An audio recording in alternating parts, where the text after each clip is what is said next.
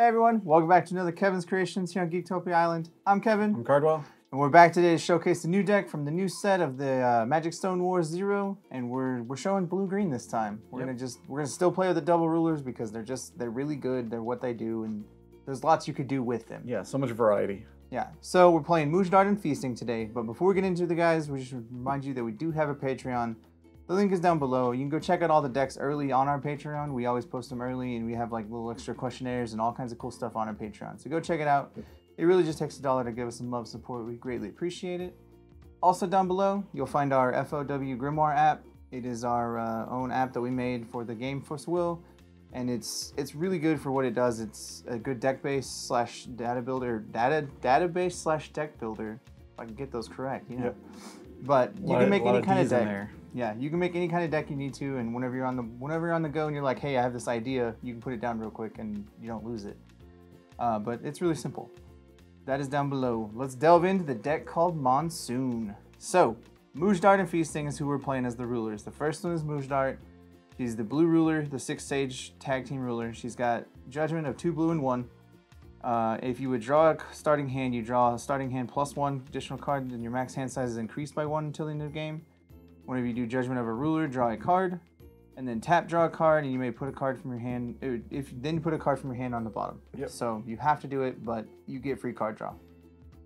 And then she Judgments into a 0/7 flyer. This card gains plus 300 for each card in your hand. Whenever this card deals damage to an opponent, draw a card. So pretty simple. You're gonna have cards in your hand the whole time in this deck. That's what this deck's supposed to do. Which is pretty good for. It looks like it's gonna be a slight control deck here. Yeah.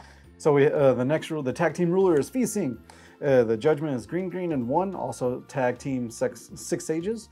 And at the beginning of the game, you may mulligan up to 3 times, which is pretty powerful.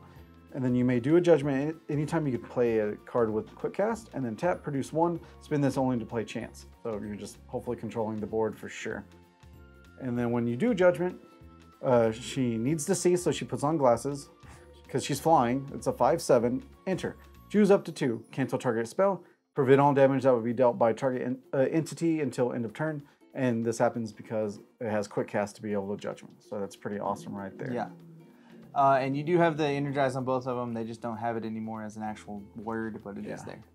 All right, so the main dude of the deck is the Academy Guard of Lykeion. He has 1 blue for a 4/4 with quick cast. Each player may only play 1 Resonator spell per turn, and each player may only play 1 chant per turn. Gross. So yeah, we're playing control, and it's the worst kind of control. I hate that very much. I'm just saying, because you're playing taxes as bad as we are. Like, we're just like, hey, you get to do one thing, and I get to counter it. That's how this works. All right. The next one is Illusionary Mermaid. It's a 1 blue, 1/7.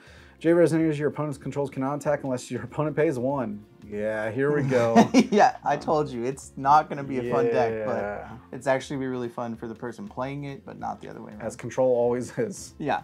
Next is Chelina, the Sorceress of Sending Back / Send Back. She is 1 blue for a 3/5. Enter. You may return target Resonator to its owner's hand. If any you control an opponent controls would be put into the owner's hand by an ability of another card, you may put it at the bottom of the deck instead. And then / Send Back is the bottom part. It's 1 blue sorcery or chant bounce target thing. Yeah. It's pretty good. Addition Regalia Resonator. So you're like, cool, put that on bottom. If I have one of these in play, it puts it on the bottom of the deck. Which is just essentially a kill spell for super cheap. Yeah. When she's on the field. Oh, I do not want to talk about her, but we will. Vala, the Bewildering Mage. It's 2 blue, 5 heroes. She's a 6/6, but what she does, it doesn't matter because this card could not be banished as a cost of spell or ability. Enter. Switch the control of this card and target Resonator your opponent controls forever. Yeah, she's so good. It's so good for 2 blue. It's ridiculous. Next is Fiola, the Spirit of Oblivion. It is 2 blue, quick cast, 5/6. Enter. Put target non-resonator spell on the bottom of its owner's deck. Remove this card in your graveyard from the game. Put 4/1 counters on a water J rulers that you control. So this helps you counter a spell for a turn. So you're like, cool, put that dude on the bottom, or put that spell on the bottom, so you don't get to kill my dude. Exactly. Thanks. And when you can only play like 1 spell or Resonator a turn, that's going away. Yeah, cool. And of course, if you're talking control, we have to talk about this guy. It's Altesing, Mischievous Boy. It's a 2 green, 5/7. It has quick cast. Enter. Prevent all damage that would be dealt by target J Resonator until end of turn. G. For a green, return this card to the owner's hand. You may pay 2 green less to play the card name A Glimpse of Prodigy, which is the split card. Chant, quick cast, cancel target spell, or automatic ability. Yeah. So yeah, you can be like, cool, flash this dude in, prevent your damage, bounce him to my hand, counter your spell. Yeah. And it gets pretty bad. Very bad. Next, I got wrecked by this dude. If y'all saw in the last game with Welser, the Master of the Six Sages, in his last lecture, this card is actually a lot more powerful than I gave it credit for. Yeah, for sure. But Welser is 2 green for a 6/6 quick cast. Enter, return target spell to its owner's hand. If this card is put into the field by effective last lecture, remove this card and put 2 own counters on each J ruler you control. So it helps you give your dudes bigger if he comes into play from his last lecture, which last lecture is really good for him too. Yeah. It's 1 green.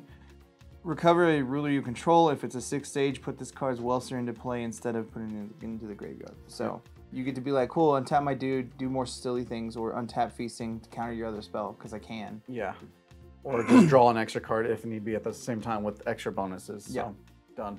The first spell we have is a Bewildering Charm. It's 1 blue, chant mage art. Quick cast. Choose one. Return target resonator to its owner's hand or draw a card. And with the lady, it just basically puts it at the bottom of the deck for 1, which is awesome. Here's another one that does the same thing. Illusionary Flower of Sorrow. It is 1 blue. Chant. Enter. Remove. Return target resonator. Or no, it's an addition. Sorry. Enter. Return target resonator your opponent controls to its owner's hand. Rest to recover J ruler you control. Rest target J resonator. It doesn't recover during its next recovery phase. So this is a 1-drop addition that bounces a thing to their hand, and if you have her in play, it bounces to the bottom. While it's in play, you can tap your ruler to tap down a dude, and they can't That's ridiculous. Like, it gets pretty silly because you're just like, cool, tap this dude at the end of turn, you don't get to untap. Yeah.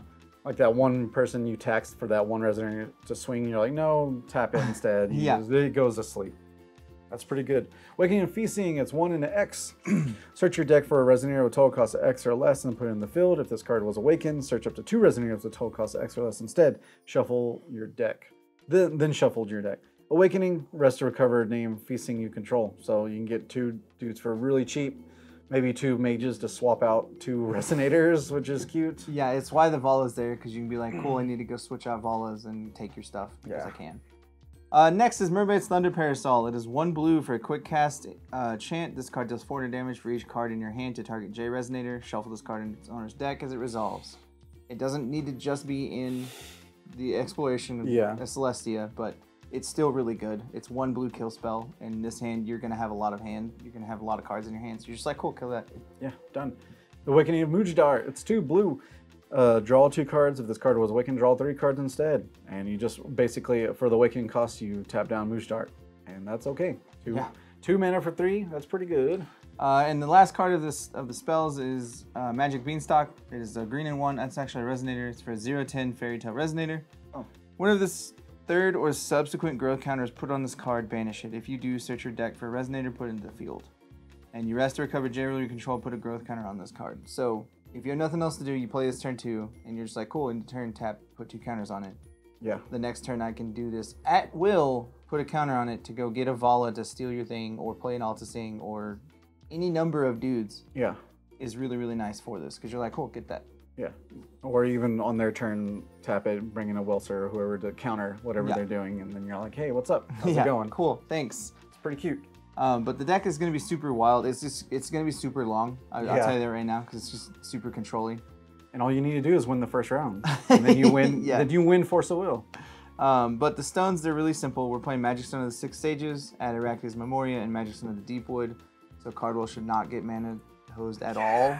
Good. Because all stones add blue-green. So if he does, then I don't know. I don't know what's wrong with him. But that is where the deck is. Yeah. The deck list will be down below. Go check it out. It's going to be a fun deck to play. And we'll see y'all again next time. Goodbye. Later. Also, guys, make sure you hit that like button down below and subscribe to our channel. And then hit that bell for any future notifications that you have for our videos. And we go ahead and give a big thank you to our fans for over the years, especially our Mythic and Above Patreon followers. Thank you, Ryan. With that, we love you. Thank you for your support.